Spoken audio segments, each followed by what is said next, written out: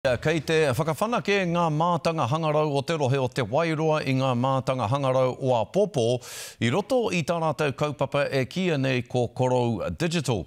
Ko te whāenga o tēnei kaupapa kia whai mahi a tātou rangatahi Māori i ngā tōpito katoa o te ao.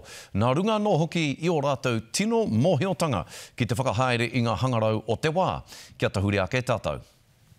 Kei tēnei pāpara kauta o mua o Clyde, he wāhi ako pū ki ngā ātihi ki roto nei. Korou Digital Agency is a thriving digital hub that tries to cater to different creatives in Wairoa and bring their dreams to fruition. So after the first 12 weeks, they go into working on different projects of all different sorts, like I said before. And there's also business support and business development if they want to go off and do their own business. Pēnei ara tima hauraki, nōna te hiahia kia waihanga I ona ake kākahu. So this is the logo that I've been working on for the past couple of months. It's called Affiliated.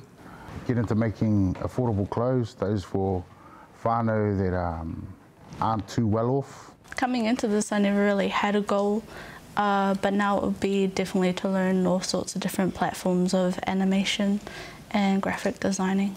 I'm learning everything to do with Blender, from creating a 3D model to lighting it quickly.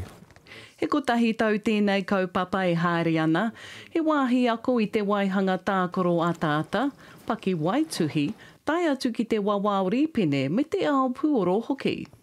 What's unique is that we've got 24 young people working in a digital space and getting nationally and regionally recognised. But this is the first of its kind, the first to be te ao Māori based and focused on upskilling rangatahi.